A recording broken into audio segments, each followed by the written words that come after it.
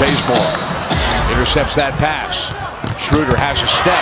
Christian gets a hand on it, and then Schroeder kicks it out of bounds. Give Abrines credit. He stayed with that ball once it got dislodged and forced Schroeder to kick it off his leg. Christian and Abrines combining on a stop.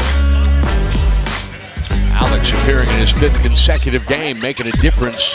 Hawks by 8. Work on Mike Muscala, who's just come off the Atlanta bench. Abrines for 3. Comes up short. The Thunder is 4 out of 17 overall and 1 of 8 from 3. Nice job by Abrines to front Millsap and steal. 2 minutes. Thunder has missed 8 of its last 9 shots over a 5.5-minute period. Hawks are 1 of 5 with a couple of turnovers over the last 3 minutes. Abrines checked by Hardaway.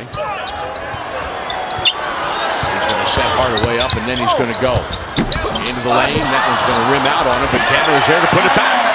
And that's what I like. He didn't settle for the outside shot. He missed his first shot, got to the rim. It allowed. Outside for 3. Grant screening for Abrines. No, and look at Cantor. Did he really mean to do that? No, who gets a point for that? It's ruled out of bounds off of Cantor. Well, you know, you just keep working, good things are going to happen. He just got that touch. And that you see that left hand of Muscala. Looks like he was the one who controlled it, but nonetheless. On the outside, Abrines picks up Schroeder and commits the foul with Christian, Robertson, Abrines, Laverne. Double team comes. Means somebody's open or there's room inside. Atlanta does a nice job of closing down the space, but then look at Abrines. Euro stepping his way below the free throw line.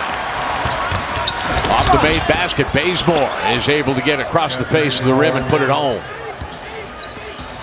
That's what the Hawks are going to need to do to generate points. If the Thunder continue to defend them in the half-court game and speed up the pace of this ball game. Cantor seeing that double team 20 feet from the basket. The ball reversed to Abrines, who steps inside the 3-point line. And off the rim, off the glass, he scores it. And how good is it to see him knock down a couple of shots? Abrines has hit a couple of buckets, showing his ability to get inside to make things happen.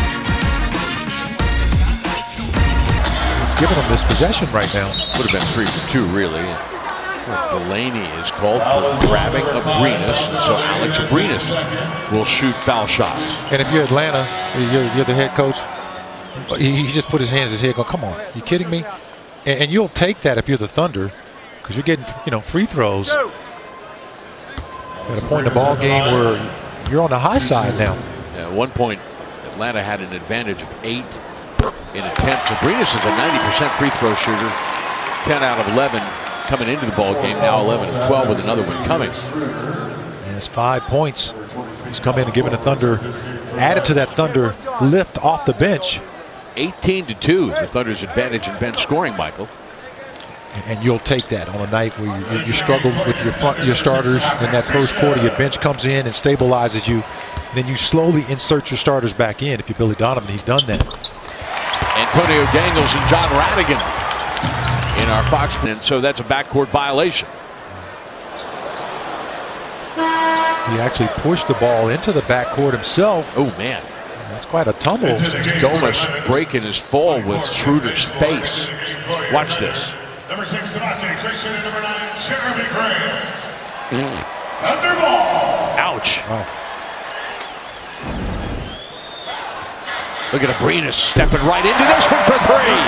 Well, he caught the Hawks napping and we made him pay. As the defense once again surrounded him. That's a tough spot to put Alex Abrines in. Cephalosha spinning his way.